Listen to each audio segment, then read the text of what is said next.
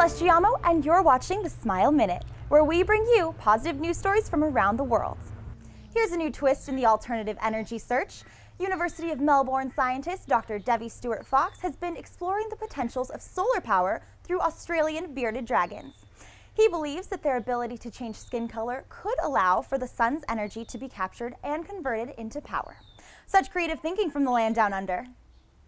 How would you like to spend a casual vacation night in a prison cell? A 150-year-old prison in the Netherlands was converted into a luxury hotel. The 105 cells have been transformed into 40 guest rooms and 4 suites, keeping the same doors and a lot of the same decor while adding more of a homey feel. World record setters in Lima, Peru. Musicians and civilians assembled in downtown Lima to become part of the largest ensemble of Cajon players ever. People of all ages banged on the box-shaped percussion instruments, a total of 1,524 performers on the day. I'm Celeste Giamo. Thanks for watching and keep smiling.